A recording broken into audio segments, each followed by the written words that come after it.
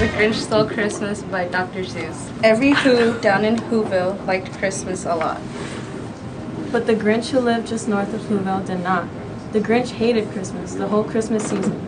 Now please don't ask why, no one quite knows the reason. It could be his head wasn't screwed on just right. It could be perhaps that his shoes were too tight. But I think that the most likely reason of all may have been that his heart was 2 sizes too small. But whatever the reason, his heart or his shoes, he stood there on Christmas Eve, hating the Whos, staring down from his cave with a sour, grinchy frown at the warm-lighted windows below in their town. For he knew every Who, down in Whoville beneath, was busy now, hanging a mistletoe wreath. And they're hanging their stockings, he snarled with sneer. Tomorrow is Christmas, it's practically here. Then he growled with his Grinch fingers, nervously drumming, I must find some way to stop Christmas from coming, for tomorrow he knew. And the Who girls and boys would wake bright and early. They'd rush for their toys, and then, oh the noise, noise, noise, noise. And then, one thing he hated, the noise, noise, noise. Then the Whos, young and old, would sit down to a feast, and they'd feast, and they'd feast, and they'd feast, feast, feast. They would feast for Who pudding and rare Who roast beef, which was something the Grinch couldn't stand in the least. And then they do something he liked least of all. Every Who down in Whoville, the tall and the small, would stand close together. With Christmas bells ringing, they'd stand hand in hand, and the Whos would start singing. They'd sing and they'd sing and they'd sing, sing, sing. And the more the Grinch thought of this Who Christmas sing, the more the Grinch thought, I must stop this whole thing. Why, for 53 years, I've put up with it now. I must stop this Christmas from coming. But how? Then he got an idea, an awful idea. The Grinch got a wonderful, awful idea. I know just what to do. The Grinch laughed in his throat, and he made a quick Santa Claus hat and a coat. And he chuckled and clucked. What a great Grinchy trick. With this coat and this hat, I look just like St. Nick. All I need is a reindeer. The Grinch looked around. But since reindeer are scarce, there was none to be found. Did that stop the old Grinch? No. The Grinch simply said, if I can't find a reindeer, I'll make one instead. So he called his dog Max. Then he took some red thread, and he tied a big horn on top of his head. Then he loaded some bags and some old empty sacks on a ramshackle sleigh, and he hitched up old Max. Then the Grinch said, giddy up, and the sleigh started down towards the homes where the Whos lay a snooze in their town. All their windows were dark, quiet snow filled the air. All the Whos were all dreaming sweet dreams without care. When he came to the first little house on the square, this is stop number 1, the old Grinchy Claus hissed. And he climbed to the roof, empty bags in his fist. Then he slid down the chimney, a rather tight pinch, but if Santa could do it, then so could the Grinch. He got stuck only once, for a moment or two, then he stuck his head out of the fireplace flue where the little Who stockings all hung in a row. These stockings, he grinned, are the first things to go. Then he slithered and slunk, with a smile most unpleasant, around the whole room, and he took every present, pop guns and bicycles, roller skates, drums, checkerboards, tricycles, popcorn and plums, and he stuffed them in bags. Then the Grinch, very nimbly, stuffed all the bags, one by one, up the chimney.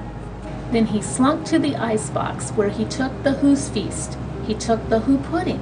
He took the roast beast. He cleaned out the icebox as quick as a flash. Why, that Grinch even took their last can of Who hash. Then he stuffed all the food up the chimney with glee. And now, grinned the Grinch, I will stuff up the tree. And the Grinch grabbed the tree and he started to shove, when he heard a small sound like the coo of a dove. He turned around fast and he saw a small Who, little Cindy Lou Who was not more than 2.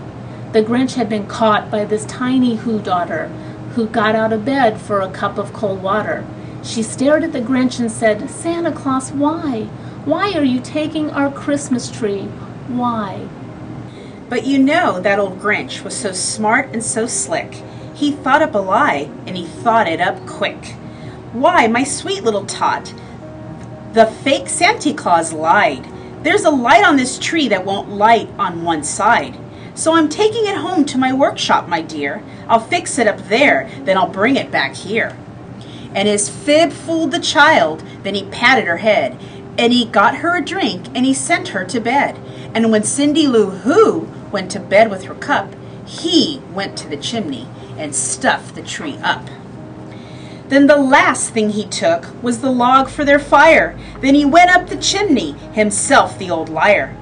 On their walls he left nothing but hooks and some wire, and the one speck of food that he left in the house was a crumb that was even too small for a mouse. Then he did the same thing to the other Who's houses, leaving crumbs much too small for the other Who's mouses.